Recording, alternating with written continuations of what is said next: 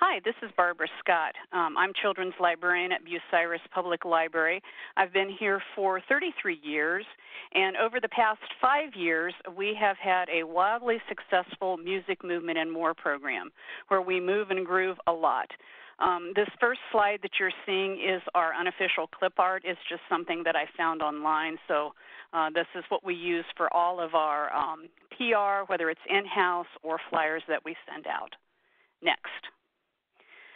This program had its roots as a Help Me Grow offering in 2010. It was a collaborative effort. Lynn Bills, who was a parent mentor and worked in other capacities for Help Me Grow, was the trained music garden teacher, and what our library did in 2010 to 2013 was we provided the space for her program. Next. And then here's the space where we held our classes from 2010 to 2013. We typically had anywhere from 6 to 8 folks, and that would be parents and kids. Sometimes we had as small as just a mom and a child. Lynn's position was done away with in 2013, and her funding was lost. And I felt at this point that this program was too important. So, next. Here is our community connection and our partnership. In 2013, I applied for a United Way grant.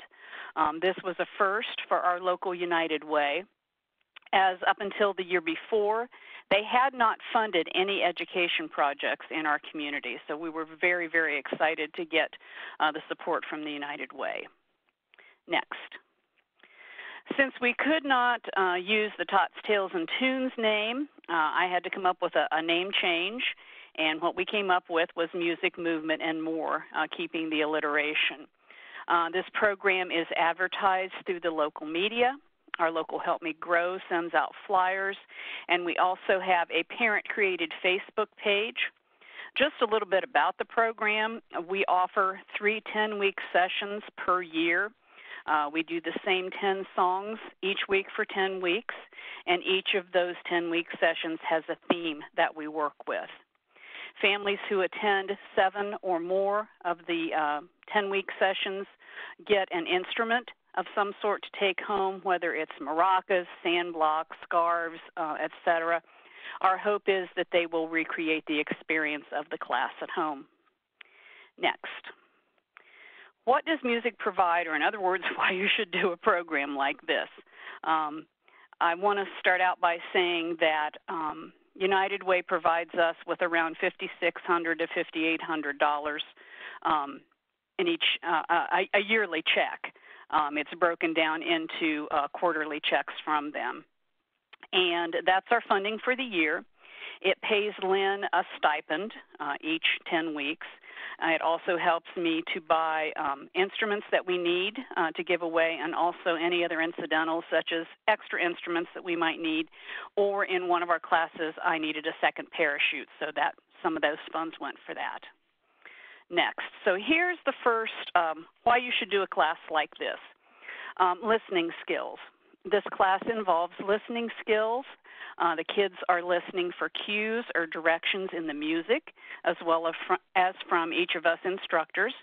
The participants are learning to focus, listen, and stay on task. This is all connected to future academic performance. Next. Cultural sharing.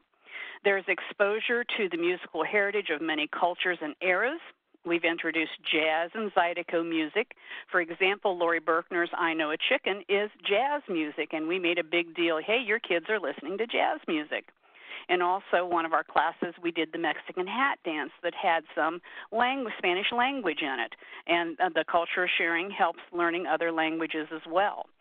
Music helps to develop that portion of the brain that's responsible for language development. Next. Physical knowledge, for example, the importance of crossing the midline. This is something that we stress a lot of when we see the kids doing it. It's developing a dominant hand for writing, which makes it easier when the kids are learning handwriting and reading, and it's making the 2 hemispheres of the brain work together. Next. Listening skills part 2. Listening skills, again, the kids, as you can see in this slide, are learning to sit and listen to a story in a group session.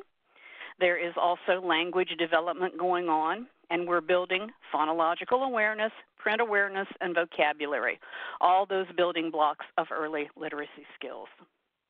Next, cognitive development. A child's brain is 85% of its adult size by age 3, 90% by age 5. There are connections and synapses being made at lightning speed during these years. Music improves reasoning skills because it requires the use of both sides of the brain. Next, appreciation. The kiddos are learning appreciation of 3 things: music, literature, and each other. Next, motor development. And this is one of my favorite slides with Becca and her dad. Body awareness, coordination, motor skills, both large and small, we work on those. Playing of instruments and learning rhythmic movement develops dexterity and coordination between the ear, the brain, and the body. Next. Self-esteem. This helps many kiddos overcome shyness and gives them a sense of accomplishment. We praise participants a lot for being good helpers when we gather up the instruments, and it's a boost of confidence for them. Next. Social interaction. This is a multi-age setting. We have anywhere from babes in arms, preschool kids, and some older siblings who attend. There is interaction with both other adults and peers, and there is learning how to respect others and cooperate as a group. Next, strong bond between parent and child. Our classes are comprised of parents and children, caregivers and children, grandparents and children, which we could say our classes are intergenerational, and also we have sometimes have dads in the evening class, and we tend to make a big deal when they show up. Next. Yearly attendance figures. This is something that I wanted to put out there because you'll see how the program has grown over 5 years. In 2013, we had 346 folks through the 3 10-week sessions of our program. This was the first year with United Way funding. Next. 2014, 1,422 folks through the program. As you can see, word got out. Next. 2015, 1,402, not too far off from the year before. Next. 2016, 2,532 folks. Next. 2017, 1,936 folks. Next. And so far in 2018, as of this past week's sessions, and as I'm recording this, we are hitting a midway point in our 10-week sessions. We have had 1,741 folks through this year to date. And next, that's a 5-year grand total so far of 9,754 folks. And I am quite confident that by the end of 2018, we will be close to or over 10,000 folks through our program in 5 years. I'm excited to say that we have a satellite program at another nearby library, which bumps us up to 3 classes per week, the 2 we do here at my library, and then the satellite program. And we also have interest from a local preschool now that wants us to possibly come in and do the program with them. Next. It's all about leveling the playing field. We serve all income brackets, 0 to 10,000 to over 70,000 a year. We know there are programs out there like this one, but they typically cost $150 to $200. I was speaking with someone at the recent ALSC Institute that said that her daughter was taking a similar 4-week program. It was $200. What we're doing is leveling the playing field for everyone. Next. The graphic that you see, it says what a dollar buys. This is a graphic that our local United Way uses, and we are at the top of their list. What matters more, a $5 cup of coffee or that 4 children attend a music class in Crawford County. And we are in our 5th year of United Way funding. Next. This is my contact information. Please feel free to call me or email me at the phone number or the address listed. I would be happy to pass on any information to you about our Music, Movement, and More program. And then the last thing that I would like to do is read to you a letter that is from a retired educator, and it gives a lot of validation to what we do. She actually came in and observed one of our programs, and here is what she wrote. To whom it may concern, I would like to express my endorsement of the program hosted by the Bucyrus Public Library, Music, Movement, and More. I am a retired educator of 29 years, specializing in special needs, preschool, and early intervention grant programs. This program meets all of the requirements for early literacy skills: listening, speaking, reading, by having the visual cues on the computer monitor with the song lyrics and movements, and intentionally working on beginning sounds of words. It is a great combination of visual, auditory, and kinesthetic activity and movement to enhance a variety of learning styles for these young shakers and movers. They use movement, egg shakers, parachutes, wands to illustrate directional movement. There is also repetition and review, which is so important for learning. This happens within one individual session and then is built on from week to week as the same themes, songs, and movements are shared and learned. The consistency of expectations from the 2 leaders, Barb Scott, the local librarian, and Lynn Bills, the music resource person, include sharing, taking turns, following directions, listening, consistency in expected behavior, patterning, counting.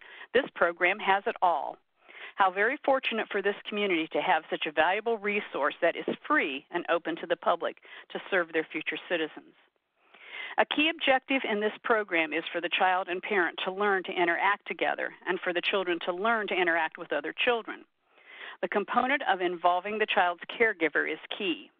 They are using the library's website to post where the songs, jingles, etc. can be found, so there is a potential carryover at home for the young participants and their families. This is a great precursor that can transfer to a school setting where family and parents are valued and a part of the child's early education. Hopefully, by setting this example at an early age, family involvement will naturally evolve in their child's lifelong education and will become a normal component. Kudos to Lynn Bills, who spends hours creating the PowerPoints that display the sequence of songs and jingles that align with the theme for each 10-week session that is hosted by the Bucyrus Public Library.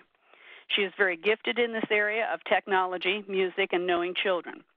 Barb Scott adds helpful hints during the program and ends the 45-minute class time with a read-aloud book that is appropriate and dovetails nicely with the theme. It is obvious by observing these 2 women and seeing them in action that they work well together as a team. Again, this was a retired educator. I just needed to share that because it validates so much of what we do.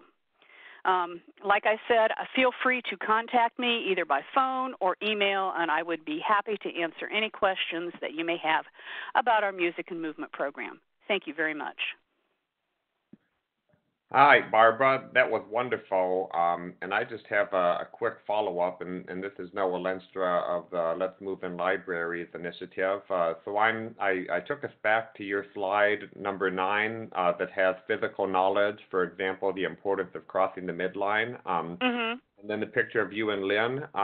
And so if you wouldn't mind, could you mind just telling us a little bit about how you set up the room and just kind of the physical setup that you use for your program? Sure, absolutely. I'd be happy to. Our humble beginnings room was never big enough once we started growing. We use a meeting room that normally holds about 125 people. It gives us a lot of room to move. We have myself and Lynn. One of us is on one side of a projector, one's on the other side, so we basically have the 2 of us as leaders doing the same thing, the same motions, singing along with the same songs. We have a projector in between us that shows the lyrics on a smart board, or you could just use a screen if you don't have a smart board. But that way, all the parents know all the words to all of the songs. It was kind of really funny when we started out doing it, and we had the smaller classes. We had the words just on pieces of paper that were taped to like a piece of construction paper and laminated, and we were always so afraid that the kids would slip on those, or one little girl in one of our classes just loved to take one pile of papers and put them in another place, and one pile of papers and put them in another place. She wasn't getting anything out of the class. So that's when we started doing the PowerPoint. That way everybody has access to the words to the songs. And while I'm doing the singing and moving as we're doing the songs, I'm also advancing the slides as well. Great, thanks very much. I'm sure people will be really interested in hearing more about kind of the physical setup. And one other question that came up during the Institute was kind of what are the ways that you use the United Way funding? So you mentioned kind of the purchasing of the instruments. Could you tell us a little bit more about kind of how you use that funding from United Way to support the program? Sure, that funding goes each 10-week session. I give Lynn a stipend to have done the session. We buy the instruments the kids get to take home. I order those through Music Garden. The best way to get them is they have like a bulk package of some of them, like their sand blocks and their bells and things. We used to buy the pre-made kits that have the CDs in them, but we don't do that anymore because you can get the bulk instruments for the same price as one of those kits. So we buy the instruments that we give away, and then if there are any incidentals, such as buying more scarves or an extra parachute, or if we need more sticks, or when we did the Mexican hat dance and we needed 2 sombreros, one for each side of the room, money from the United Way funds went to buy those particular things. Great. Thanks again. Those are all the questions I have. Was there any other things that you wanted to mention before we end for today, Barbara? Just wanted to say, and this is a question that I get a lot when I've talked about this program.